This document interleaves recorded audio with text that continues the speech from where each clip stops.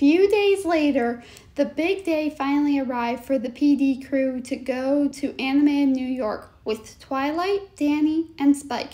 Everyone was gathered outside near a big RV. Okay, everyone, now before Danny, Twilight, and Spike come, I think we should do a little roll call. Now, when I call your name, say here. Pringle? Here. James Shark? Here. But unbeknownst to them, Hella was sneaking into the RV with a backpack on her back.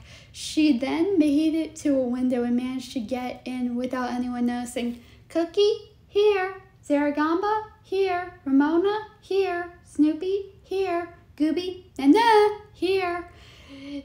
And that leaves me. Okay, everybody. Now, just then, a portal appeared, and out jumped Twilight, Spike, and Danny, and his friends, Sam and Tucker, who he had asked to come with. Good, you guys are here. Hey, Dolan, thanks for giving us a ride. No problem. Anything for the Princess of Friendship and the hero that saved our home. Thanks, and I hope you don't mind that I bought some extra passengers. Yeah, I could really use a vacation after doing everything for the town, and I tell ya, it is not easy being the mayor. Don't forget that we're also solving a mystery. Yeah, but who knows if we solve it or not? Well, should we get going? Sure thing. Okay, everyone, get in. Everyone got into the RV. Then they started to drive off for the longest ride ever. As time passed, everyone either started to fall asleep or do something to entertain themselves. On one side of the RV, Cookie, Melissa, Nixium, and Froggy sat together at a table. Cookie was playing on her phone. Melissa and Nixium were sleeping together, and Froggy was reading a book.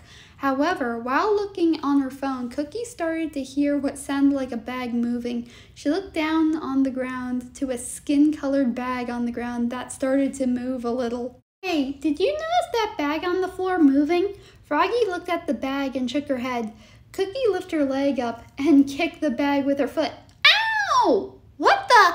Huh? What's going on? Yeah, can't an elf get a little sleep around here? Sorry, but that bag on the floor just moved, and it said ow when I kicked it. Then something started to slide out of the bag. It was Hella. Hey, you know it's abuse to kick a child in the face, right? Hella, what are you doing here? Didn't your dad tell you couldn't come on this trip? So what? I'm still not taking no for an answer. Just then, Hellbent came by. Hey, can I borrow Hella? Daddy! Hellbent, did you sneak her on board? No, I didn't. I snuck myself on board. What? Oh, great. What do we do? I don't know. Oh, I know exactly. Hellbent, keep Hella with you at all times and don't let her out of your sight. Okay, come on, sweetie. A while later, the RV stopped. Okay, everyone, we're here. Everyone got out and onto the sidewalk. Wow, this place is huge! Hella was about to walk off until Hellbent grabbed her tail. Not so fast, young lady. You're not going anywhere. But, no buts. Now stay here and don't move a muscle. Okay, now first thing we have to do is find a place to stay for the night while Twilight and the others will go looking for... What are you looking for exactly? I'm trying to solve this mystery that happened here. While Twilight was explaining everything, Hella got bored, so while no one was looking, she snuck off to explore the city. Everything was amazing until she saw a group of strange ninjas going into an alleyway. Curious, Hella snuck in and hid in the entrance. In the alleyway, the clan of ninjas, or as they went by the Foot Clan, gathered together. Then two other foot ninjas came out of the shadows. One was skinny and the other was fat. Their names were Foot Lieutenant and Foot Brute. Well, Foot Clan, I guess there's nothing new tonight. Yeah, and it looks like no turtles either.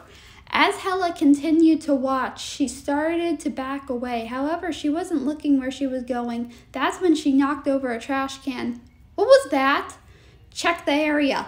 The Foot started to look all around the place while Hella tried to escape, but then she bumped right into one of the ninjas.